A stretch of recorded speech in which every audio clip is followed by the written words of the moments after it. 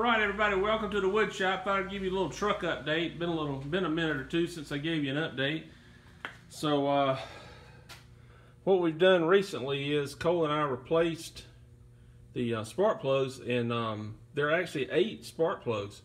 For those of you that didn't know that, it's a V8. So we replaced. Oh, I'm just joking.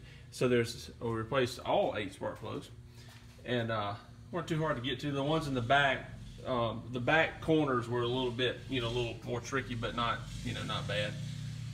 So that was that, and so let me crank it up for you and let you hear it. I don't know that it made big a difference, but it was a pretty cheap kind of thing. Just kind of go through it. And the spark plugs didn't look bad. I'll show you those.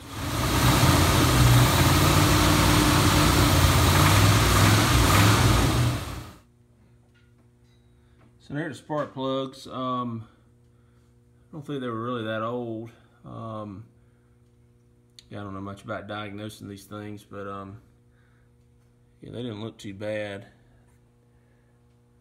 So I don't know. I don't know much about spark plugs, and I just thought I'd show it to you. There's Cole. Hi. Hello. Cole's getting tall. He eats a lot too. All right, so hold on. We'll show you the next thing. All right, another thing I did was replace this line, this steel line back from here, and I got one clip on it, and the other one is kind of wonky. I got to work on that, but I got it replaced there. I got a piece of grass hanging on there, but and I also got that replaced. So I'll get a little closer. And I got this replaced too. I got to get a new piece of hose for this vent. Anyway, I got this, it's kind of hard to see, but I got this replaced up to that joint up there. It's kind of hard, like I said, it's kind of hard to see. Sorry for the shaky. But I got that done too. So we're good back to here, so to speak. And I haven't even gotten into the brakes yet. I think we got a leaker over here on this side. Just a little bit. I still haven't driven this thing on the road, not going to, till I'm pretty confident on how this thing's going to run. So still just driving around the field occasionally.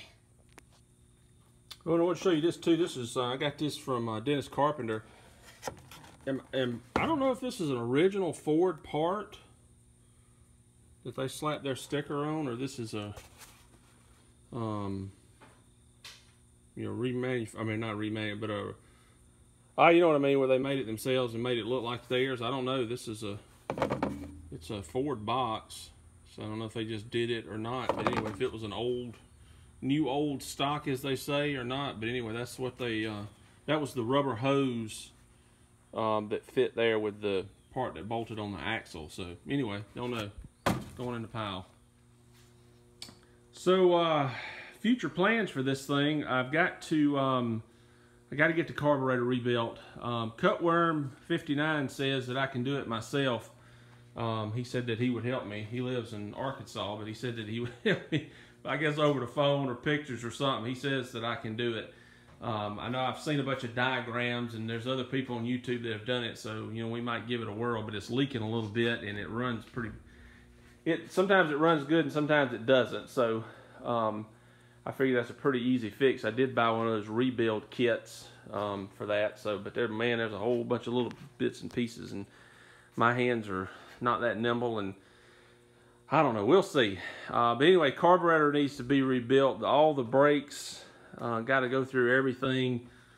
As far as brakes, never done it before, so this will be new. And got to get the brakes and all situated.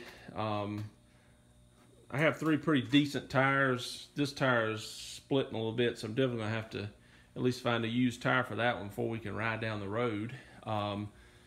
As far as that goes, we got lights. I think you've all seen that. We do have lights and everything.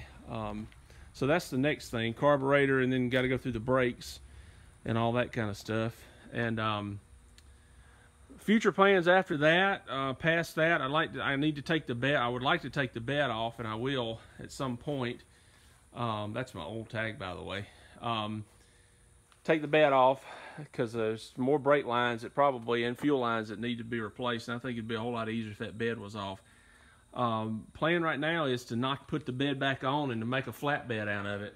I think that would be a lot more handy, and I also like the look of it, so And there's nothing special about that bed. In fact, it's got a humongo hole in the back there.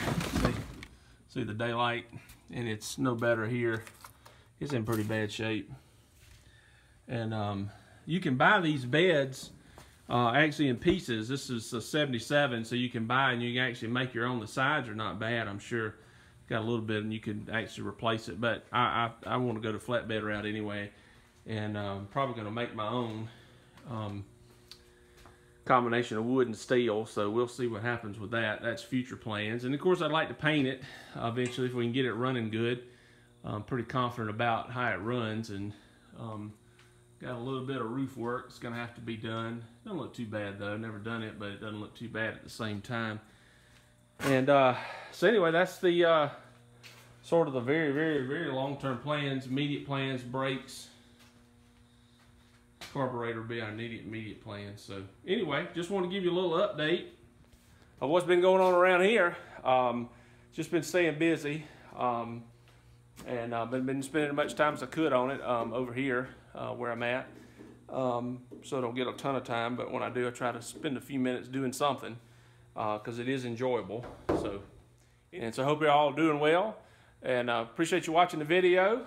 So that's it from here. So from the wood shop, take it easy.